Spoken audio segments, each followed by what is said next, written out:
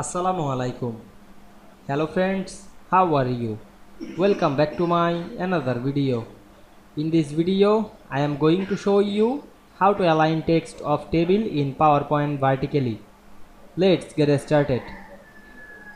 At first, you have to open a PowerPoint presentation. Then we can see here many slides included text, image, chart, table and shape. Now we go to the table slide. Now we can see here all text included. Now I am click inside the table cell, then select the table cell, click and drag on our mouse, then go to the layout menu, and we can see here many alignment. You can align left, center or the right. Otherwise you can align the top or align vertically or the bottom. Now I am select the center vertically.